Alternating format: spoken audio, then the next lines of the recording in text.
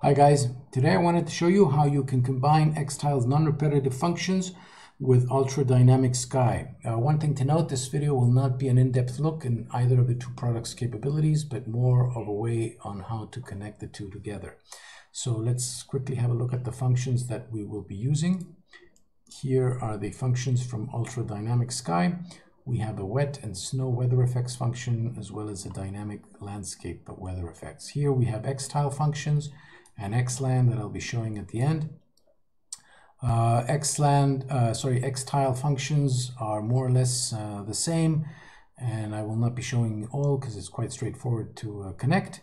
The only difference is that in the base you would need to connect the function directly to a texture sample, and you would also need to have a texture coordinate system in the input of the function. In the more advanced versions of Extile Plus and Exsite, you basically need just to connect the texture object into the slot, and all the more advanced capabilities are already within the function itself. And here, let's have a look at the setup. Quite straightforward. Here are the two functions found from Ultra Dynamic Sky, and this is just basically taken from their demo level. And the only difference is that I have a snow tiling UVs that I created for a little bit more control. Here I dragged in the geo compact and basically just connected the albedo, the roughness and normal to the wet weather effect, and then from here continued to the snow.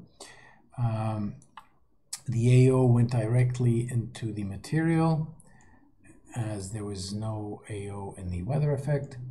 And the only place that I wanted to focus a little bit more your attention on is this area where I have my height, and my height map is necessary to control the wetness and snow effect of the ultra dynamic sky. And what I did basically is I used one of the textures from the texture sample, the displacement, and I also added an other mask to it. So let me just move this out of the way. Let's move this also out of the way, which is basically just the tessellation, the displacement for the surface. And here is all that I have done, basically using some sort of contrast for the displacement coming from the texture sample, and then adding another mask with a switch and another contrast, just to have a little bit more variation and control. Now, in using this type of function, the RGeo compact, I used the mask 2 slot and went from the mask 2 directly to the contrast here, contrast parameter. For whatever reason, if you wanted not to go this route and wanted to keep this slot open for something else, you could just import a texture sample, bring in the random UVs, and just hook them up in this way directly. So this way you have the mask 2 slot free for whatever reason. Here again is another type of function found in Extile Plus and Exsite.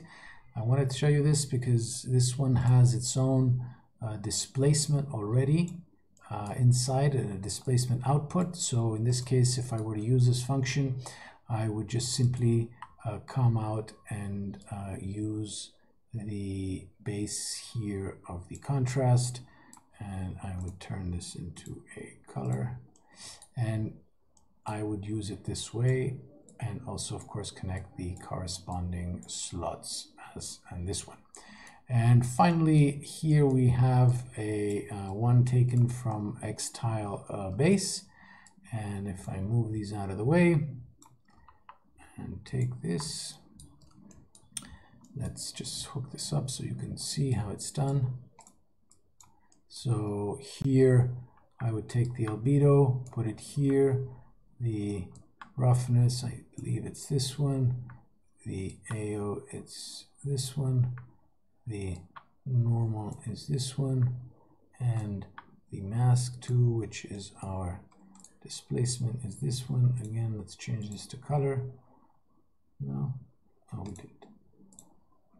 Okay, and let's put this back here. And let's take this out. And here we have exactly the same thing using Extile Base. So I want to show you this one as well, but this is very similar. It's exactly more or less the same thing actually, but just to show you, this uses one of the organic non-aligned pattern functions, and it's the same sort of setup. The height goes from the wetness to the snow. This is the displacement, and this is the way that I did the height with the additional mask. So I know I said I'm not going to show you any of the capabilities of the of either of the products, and I'm not, but I need to change some of this texture here. Let's change some of the parameters very quickly. Let's change this to 0.25 to rotate it. Let's increase the random seed, and let's also just change the slide columns. And here we have a non-repetitive brick surface. You can increase this to any amount and you would still get a non-repetitive surface, and it is also world aligned. So with that, let's get that out of the way, and let's come down and see what we can do with our ultra dynamic weather. Here, let's change it to something like light rain maybe, and you can see the effect that you get. Look at this wonderful sort of dripping effect coming down on the surface, on the material. You have also this puddles that get created and are interactive with the rain. And let's change this to something a little more dramatic. Let's go to thunderstorm perhaps. Now, one of the things you'll notice is that you have some repetitions in the puddles, and that's why that extra mask is essential. So if I add it, you immediately see that we get rid of the tiling. Again, it's wonderful to see and watch. Let's also try another effect here. Let's go to something like, I don't know, light snow maybe. So here we have snow effect. Let me turn this off because I want to show you something as well. As you can see, you have the same sort of tiling of the snow. Now, depending on, of course, on some of your settings or what your environment is, it may not be a problem, but there is a way around it using, again, one of the functions found in Extile. And I wanted to show you how it's done. First, let me show you the result. So if I come here and change this to the instance of the X, here you can see how it is with this method. And also here, if I come and change it, you will see that we can break up that tiling if it is an issue. And let me show you quickly how I did it. Here is the snow weather effect, and basically what I did is I duplicated the snow texture and used this RORG seamless function found in Extile Plus and Exsite, and just connected them like so. The UVs go to the second texture sample, and the lerps, the lerp alpha output goes to the alpha of the lerps that connect the RGBs, and then they go to wherever they were going before. And these are some of the parameters that you can play around with. So with that, let me just get that out of the way.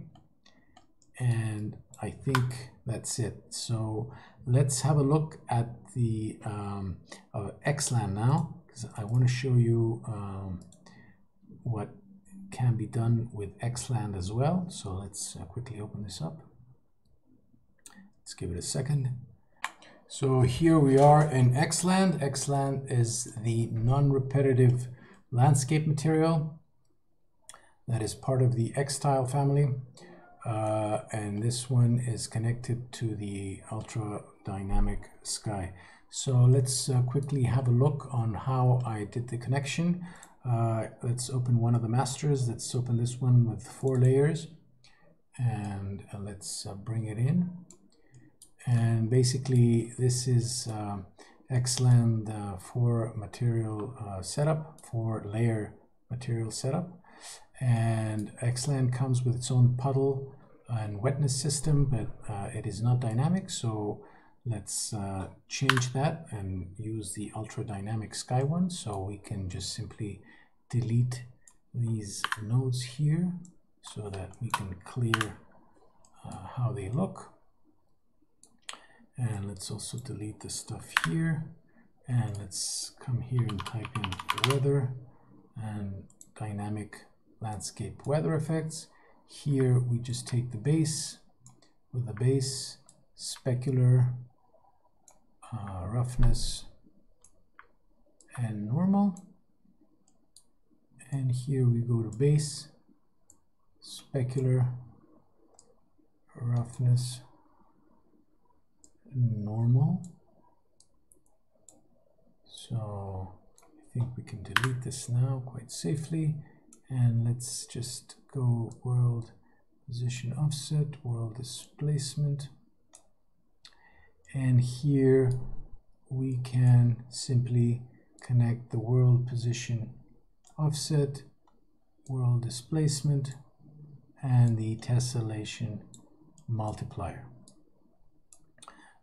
We need also to add this puddle color opacity. So if we come here, do that puddle color opacity, and that's all we need to do. And from here, what we can do now is just change some of the weather systems, and let's see what happens. Let's go with thunderstorm, and you can see how quickly we can change the scenery into this sort of wild and wet environment. We can again come here perhaps and change it to, say, this blizzard. Again, this amazing way to quickly change the environment.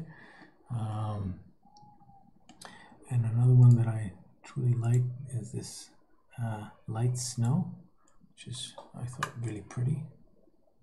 Of course, as I said, there's many parameters to change and to play with in both products. So once you have them installed, you can try different things, both in the Ultra Dynamic Sky and in the Extile products.